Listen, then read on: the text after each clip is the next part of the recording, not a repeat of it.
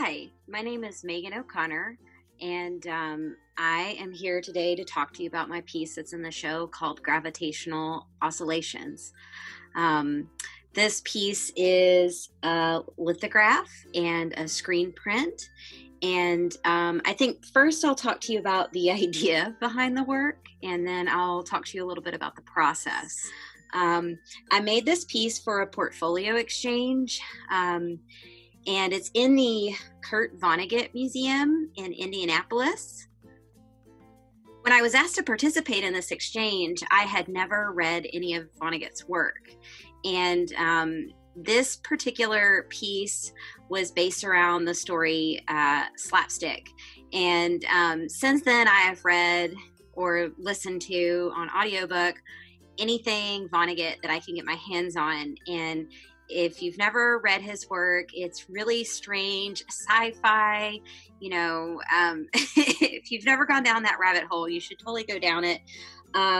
So there's a lot of strange things that he says in his books that are little sort of nuggets that I hide in here that I won't go into. So if you're a Vonnegut fan, definitely come see this piece in person, that you might find little surprises. But I do things in the piece, like there's some of his titles of his stories. But more generally, the piece is about intimacy. It's about trying to get close to other people. So you can see there's two figures, and they're trying to get close to each other, but they're essentially tethered by the knowledge that they know about the other person. So it is about relationships and about making choices to be with another person, to have friendships, to see the best in other people and accept each other's flaws. And I think that is a large part about being human, and it's one of the beautiful things about being human with each other and existing together.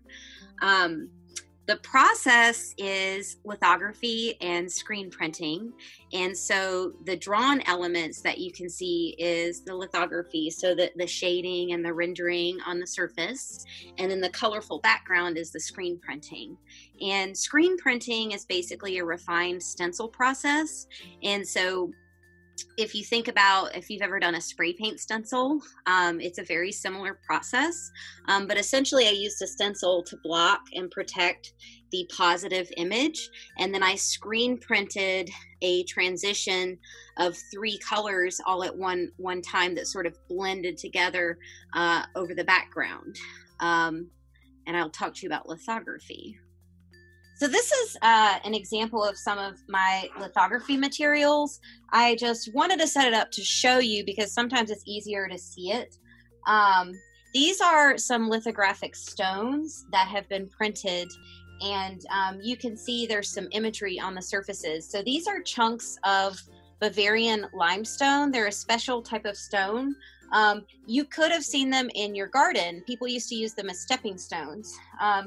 But this one here is ready to draw on, and you actually draw on them with grease crayons. And these are old stones that they've used to print labels. These have mayonnaise labels on them that they used to print on mayonnaise jars.